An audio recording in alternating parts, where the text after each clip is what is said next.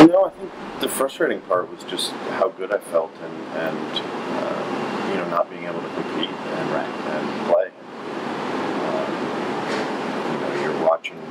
You're watching your teammates who who I love being around and love competing with, and love putting the uniform on next to and running out to the mound at Citi Field.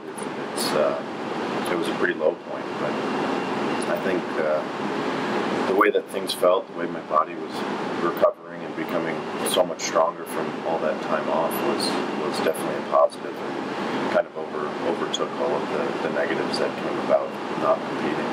But he's like, oh, yeah. From the date of your surgery, it's going to be about 4 months till you're cleared to throw. And it doesn't matter how good you feel at month 3, you're still not going to be cleared to throw until month 4. So from 4 months until 9 months or so, or building arm strength, you kind of lay it out on a calendar for them, and you tell them along the way your risk of re-injury decreases as the time goes on. So yeah, that's definitely part of it. Obviously, the height of the mount, it's new stress for the elbow, new stress for the shoulder.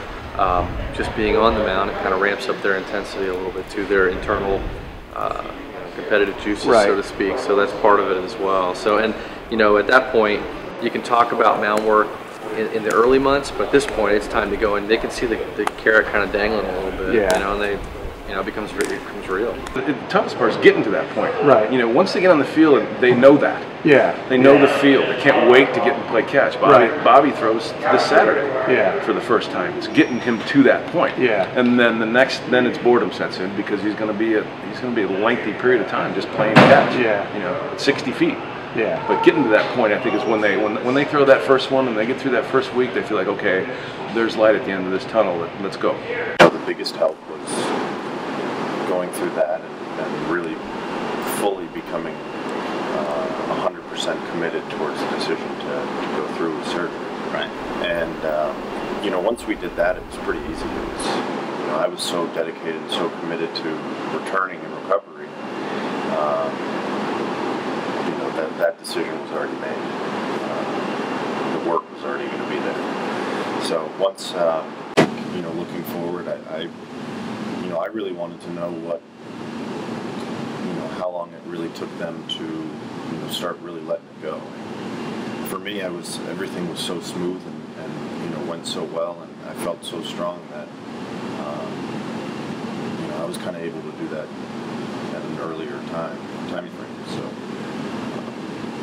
I was really going off of feel and how my body felt, and, not necessarily going off of what somebody else has been through.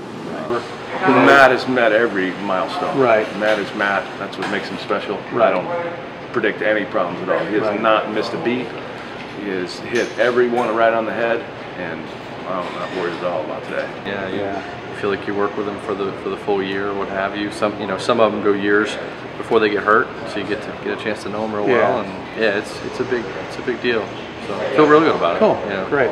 After going through some tough times in this game, I think, you look at the positives continuously, how thankful you are to be healthy and to have this surgery and be able to move forward.